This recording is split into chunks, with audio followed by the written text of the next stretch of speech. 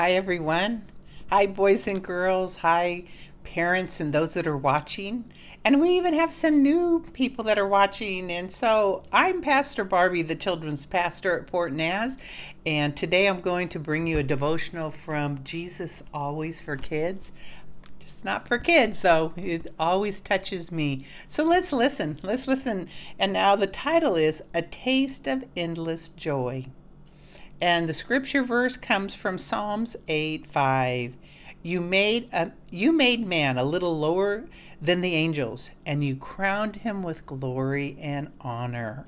Now remember, this is as if the Lord's just speaking directly to your heart. So let's hear what he has to say. I made you a little lower than the angels. I crowned you with glory and honor.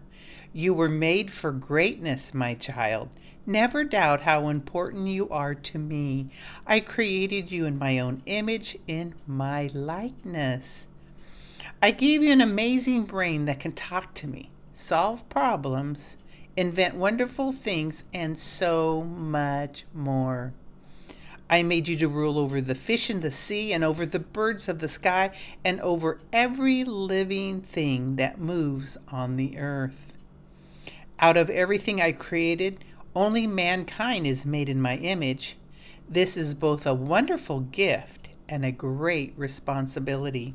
It makes every moment of your life meaningful and important. One of your greatest purposes in life is to give glory to me. I crowned you with glory so that you could reflect my glory into the world, just as a mirror reflects the sunlight.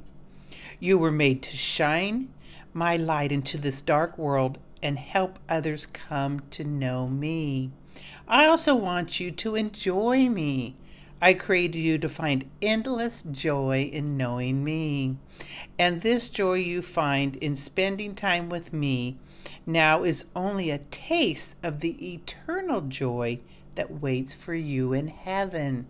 Wow, that is exciting. Well, let's pray. God, thank you so much for everyone who's listening. God, may you just bless them. God, may they go today and may they shine your glory to others. God, may they just shine your love. May they show that love to others. May it be unconditional. God, may people know I want what they have. God, we love you and we thank you for all the things that we have and all the things that are ahead. And we ask this and we pray this in Jesus' name. And everyone said, Amen.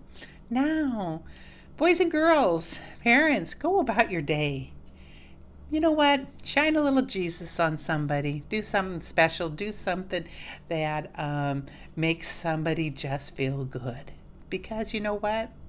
That's how we get joy, and that's how joy comes in our lives. All right, now, have a great day.